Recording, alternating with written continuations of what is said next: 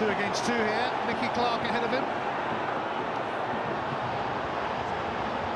Callum Gallagher's arriving. Gallagher will get to this! And he marks his debut with a goal!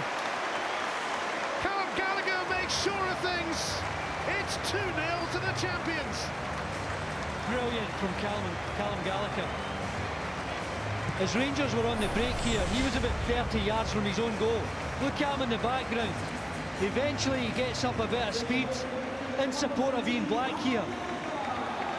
But once the ball falls to him and he knows he's pulling the trigger, he's got a bit of quality to make sure he finds the target. A lot of pace in that shot. And it's a marvellous moment for him. His first goal for Rangers, and he is delighted with that. A really good hit, and a special moment for Callum Gallagher.